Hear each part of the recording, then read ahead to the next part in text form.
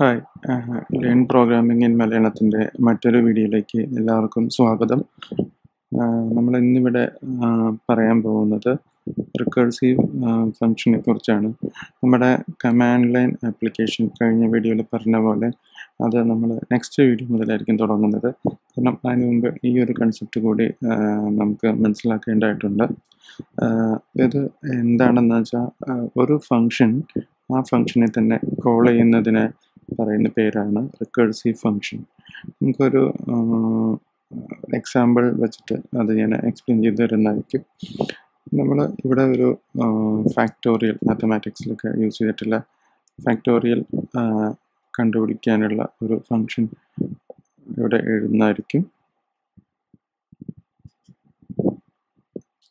ഈ എക്സാമ്പിൾ വെച്ചിട്ട് നമുക്ക് റിക്കർസീവ്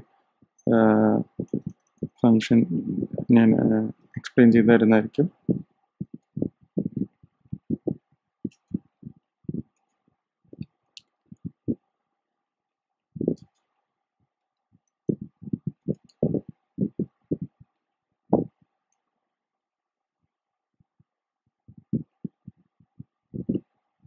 അപ്പോൾ ഈ ഫങ്ഷൻ നമുക്കൊന്ന് കോൾ ചെയ്ത് പ്രിന്റ് ചെയ്ത് നോക്കാം.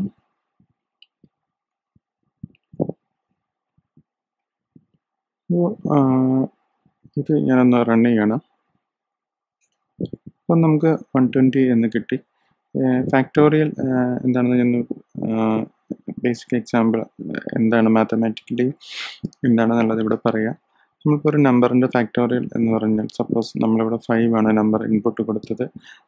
അതിൻ്റെ ഫോർമുല അല്ലെങ്കിൽ കാൽക്കുലേഷൻ എന്ന് പറഞ്ഞാൽ 1 × 2 × 3 ×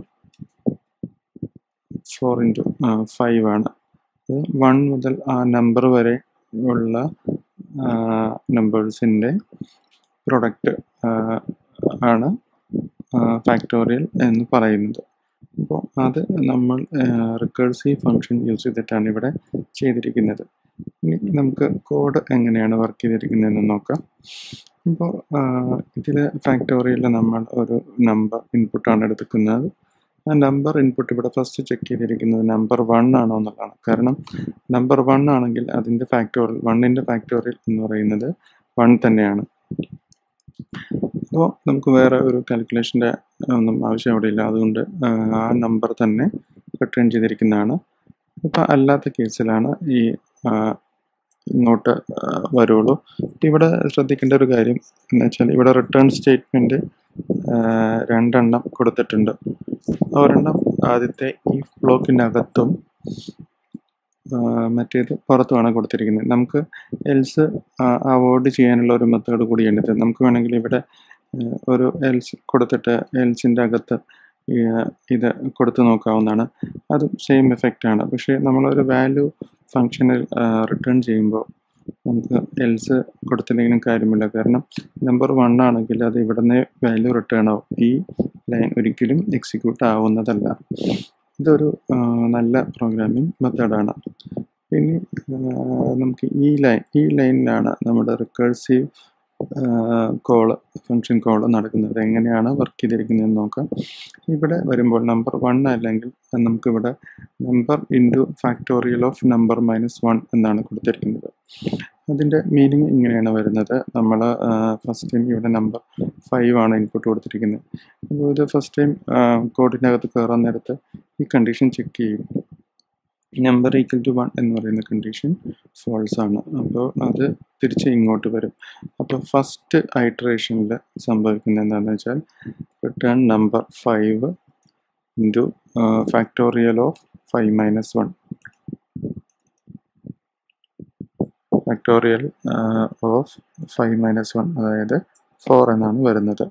അപ്പോൾ അങ്ങനെ വന്ന അത് അടുത്ത കോളിലേക്കാണ് പോകുന്നത്. വീണ്ടും ഫാക്ടോറിയൽ എന്നൊരു ഫങ്ഷൻ 4 എന്ന നമ്പർ വെച്ചിട്ടാണ് കോൾ ആവുന്നത്.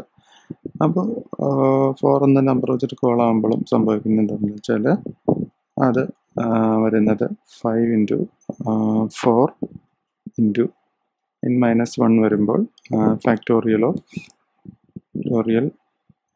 ഓഫ് n-1 ഇപ്പോൾ 3 ആണ്. ഇങ്ങനെയാണ് വരുന്നത്. ഈ ഒരു രീതിയിൽ അത് ആ ഫങ്ഷൻ തന്നെ കോൾ ആയിക്കൊണ്ടിരിക്കും. അപ്പോൾ നമുക്ക് റിസൾട്ട് പ്രിൻ്റ് ആവുന്നത് ഇങ്ങനെയാണ്.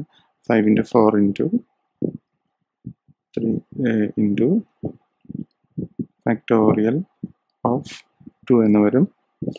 അത് കഴിഞ്ഞ് അടുത്ത കോളം വരുന്നത് 5 × 4 × 3 × 2 ഇൻറ്റു ഫാക്ടോറിയൽ ഓഫ് ഇവിടെ വരുന്നത് ഫാക്ടോറിയൽ ഓഫ് 1 ആണ് വരുന്നത്.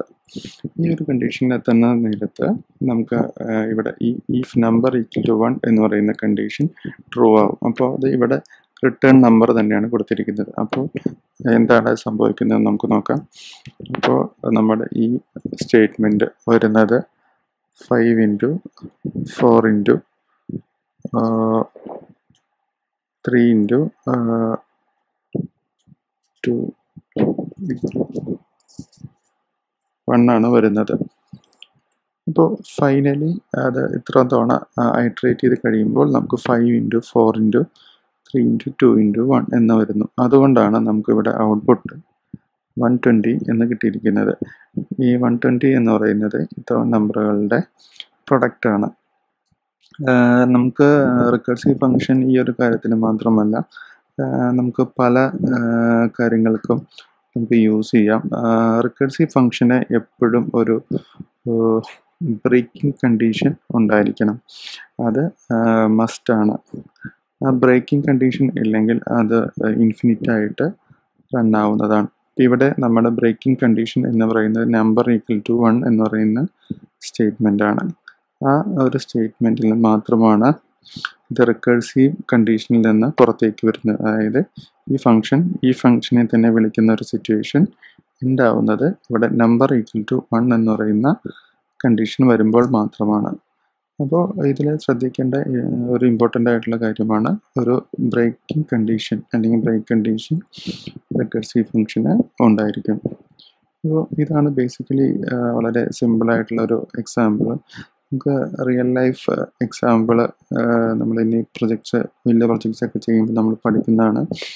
എന്നാലും ഞാനൊരു സിമ്പിളായിട്ടുള്ള ഒരു എക്സാമ്പിൾ പറയാം. നമ്മൾ ഇപ്പോൾ വെബ്സൈറ്റ്സിലൊക്കെ നിങ്ങൾ മെനൂസ് കണ്ടിട്ടുണ്ടാവും. മെനുവിന് സബ് മെനൂസ് ഉണ്ടാവാം. ചിലപ്പോൾ സബ് മെനൂസിന് വീണ്ടും സബ് മെനൂസ് ഉണ്ടാവാം. അങ്ങനെ നമുക്കിപ്പോൾ പറയാൻ പറ്റില്ല എത്ര ലെവൽ ഓഫ് സബ് മെനൂസ് ഉണ്ട് എന്നുള്ളൊരു സിറ്റുവേഷൻ. അങ്ങനെ വരുന്നൊരു സിറ്റുവേഷനിലൊക്കെ നമുക്ക് അത്തരം കോഡിങ് അല്ലെങ്കിൽ അത്തരം പ്രോഗ്രാമിങ് വളരെ ഈസി ആയിട്ട് റിക്കർസീവ് ഫംഗ്ഷൻ വെച്ചിട്ട് ചെയ്തെടുക്കാവുന്നതാണ്. നമ്മളല്ലാതെ ഇത് ചെയ്യാൻ പോയി കഴിഞ്ഞാൽ ഒരിക്കലും നമുക്ക് ഒരു infinite number of sub levels മെനുവിൽ കൊണ്ടുവരാൻ എളുപ്പമല്ല. അപ്പോൾ റിക്കർസീവ് ഫംഗ്ഷൻ യൂസ് ചെയ്തിട്ട് നമുക്ക് ഇതുപോലെ ഒരു സബ് മെനു ഒക്കെ ഉണ്ടാക്കാൻ സാധിക്കുന്നതാണ്. അപ്പോൾ നമ്മൾ ഇനി നെക്സ്റ്റ് വീഡിയോയിൽ ചെയ്യാൻ പോകുന്നത് ഈ റിക്കർസീവ് ഫംഗ്ഷൻ യൂസ് ചെയ്യുന്നുണ്ട് നമ്മൾ ഒരു കമാൻഡ് ലൈൻ ആപ്ലിക്കേഷനാണ്. കമാൻഡ് ലൈനിൽ കൂടെ ഇൻപുട്ട് ആക്സെപ്റ്റ് ചെയ്തിട്ട് വർക്ക് ചെയ്യുന്ന ഒരു ചെറിയ ആപ്ലിക്കേഷനാണ് നമ്മൾ ചെയ്യാൻ പോകുന്നത്. കൂടുതൽ കാര്യങ്ങൾ നമ്മൾ അടുത്ത വീഡിയോയിൽ പറയുന്നതാണ്. അപ്പോൾ എല്ലാവരും കോഡ് ലിങ്ക് ഞാൻ കണ്ടന്റ് സെക്ഷനിൽ ഇടുന്നതാണ്. അതുകൂടാതെ നമ്മുടെ ഫേസ്ബുക്ക് പേജിൻ്റെ ലിങ്ക് വീഡിയോയിൽ തന്നെ കൊടുത്തിട്ടുണ്ട്. അപ്പോൾ അത് നിങ്ങൾ ഫോളോ ചെയ്താൽ നിങ്ങൾക്ക് പുതിയ കണ്ടന്റ് അപ്ഡേറ്റ്സ് അതിലും കിട്ടുന്നതാണ്. നിങ്ങൾക്ക് എന്തെങ്കിലും ഡൗട്ട്സോ അല്ലെങ്കിൽ ക്വസ്റ്റ്യൻസോ ഉണ്ടെങ്കിൽ കമൻസ് ആയിട്ട് പോസ്റ്റ് ചെയ്യാവുന്നതാണ്. അതിൽ പറ്റുന്ന പോലെ ആൻസർ തരുന്നതായിരിക്കും.